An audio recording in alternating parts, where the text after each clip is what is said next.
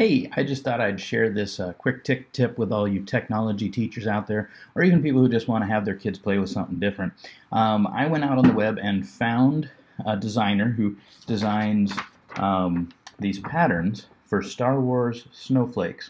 He also has Harry Potter and some Marvel and some Disney Frozen. So any flavor, of interest.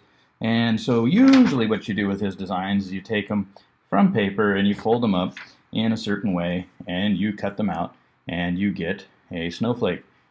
This one, the Mandalorian, or like this one, the Child. Or I know it has a name. I can't remember it. Haven't seen that episode yet. It's only been a week. I haven't caught up. So that's the traditional way of doing it.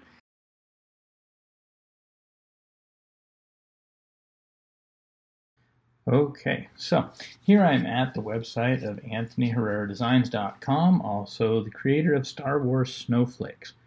I'm promising how to turn one of his designs, as you can see on this page here, into a CAD design for your students to be able to 3D print, cut on the laser, vinyl cutter, etc. So how do we go about doing this? Well, he's got a great number of different designs. You can see they go back to 2012. He also has Frozen, Guardians of the Galaxy, and Harry Potter. You can see his work on his Etsy store here.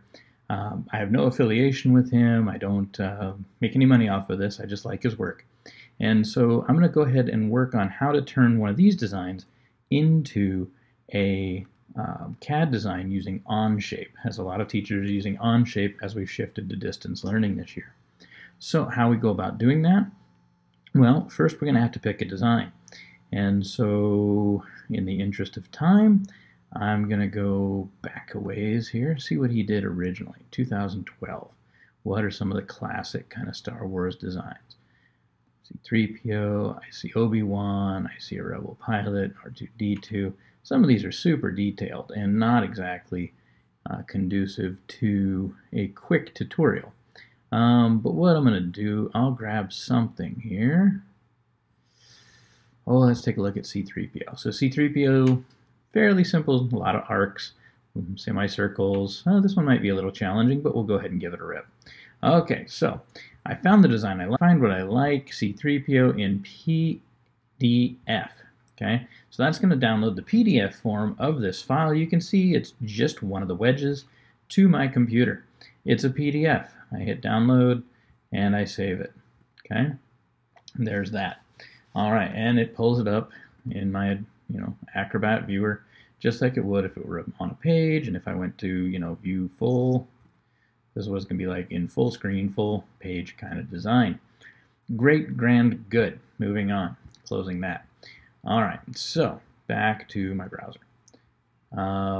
So now I have that in PDF form, which is great if I want to print it and cut it out on paper and make a paper snowflake, but I don't. So I need something that I can take the PDF form and change it into a different format that I could pull into OnShape. And how I'm going to do that is going to be this lovely website called ilovepdf.com. And if you look here, all these tools are free. They do have a login. You can have an account and all that, but you don't have to. And if you go PDF to JPEG and you select a PDF file from my downloads, all right, and then it's right there. It shows what it looks like, and I say I want to convert that to JPG, and so I do, and then I download the JPG. Okay, so my JPEG is in its download form. Great, grand, moving on. Now I can do something with it. So I am opening up my OnShape account. I don't have anything going right now. You can see some past work and some examples, and if you look close, you'll even see my final exam for the freshman. But let's see here. Let's create something. Or actually, we have to import first. We're going to import that JPG file into OnShape's format, and it's going to go ahead and create the JPG file. Okay, so then I want to create a document, and I'll call this one C3PO because I lack imagination. All right, so on one of my planes, I'm going to want to draw this. So I'm probably going to need to create a sketch on the top plane. I'll just pick the top plane for just because. All right, and now I have this sketch here. And what I need to do in the sketch is to import an image, or insert an image. And so go back to my other documents that I put in. So go to my OnShape, and there it is, my C3PO Snowflake document.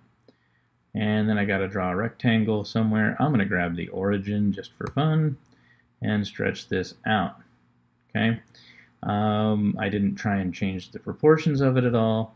I didn't mess with dimensions.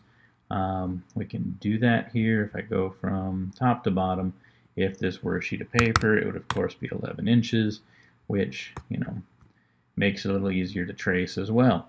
So now that I have it in OnShape and in the proper size, right, proportion and all, I'm just going to use the sketch tools to lay a sketch on top of this background image. And so I'm going to use tools like 3-point arc, and I'm just going to do the wedge that I need, not the whole circle. So the wedge I need is approximately there and there. And hopefully, if you're being careful, you'll be much neater about this than I will. And then I'll go to the center of the pie here, following the lines as best I can, and then close that shape. Now, doing this, I want to cut out all the gray. That's my goal. All right, so at this point, I'm going to speed up the CAD process. Click, click, click. And I'm not really doing it this fast. I sped up the video. The only person I know who CADs this fast in real life is Jim Hansen, fellow sim master teacher and all-around great guy.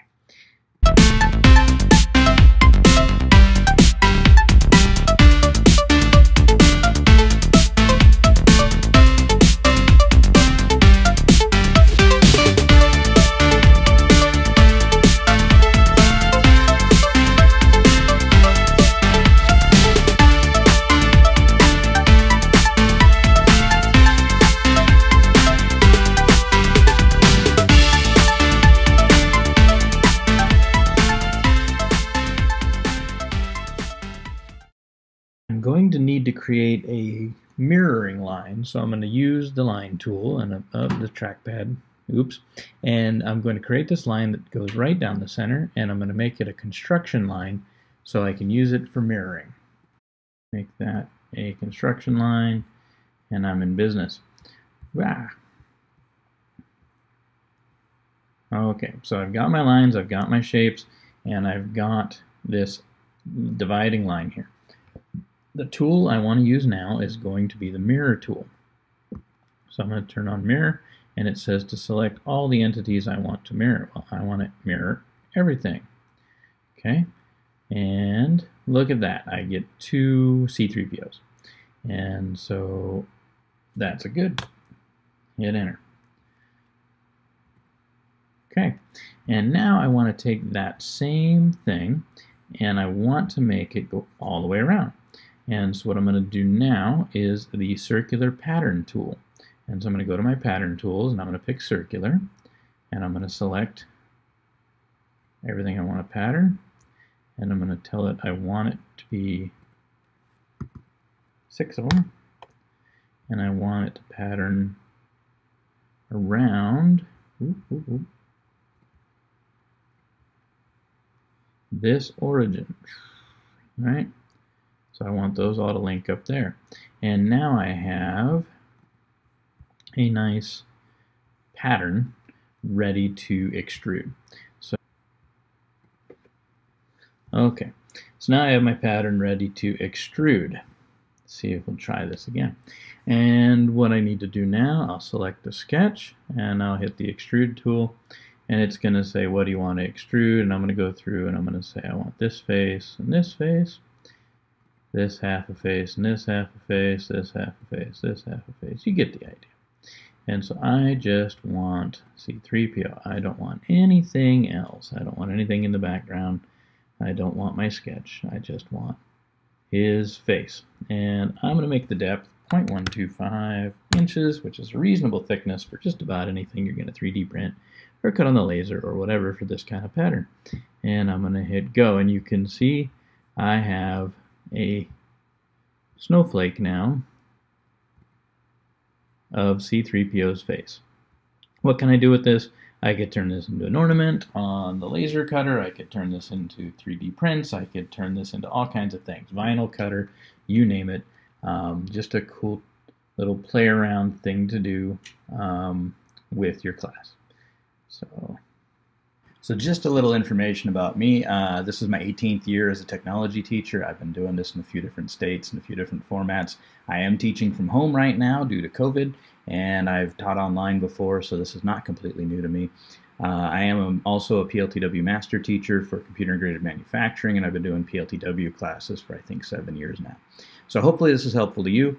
If you have any questions, please put them in the comments or reach out to me. I'm out there. I'm in PLTW groups on Facebook and other locations, and maybe I'll create some more videos in the future if this one has a positive response.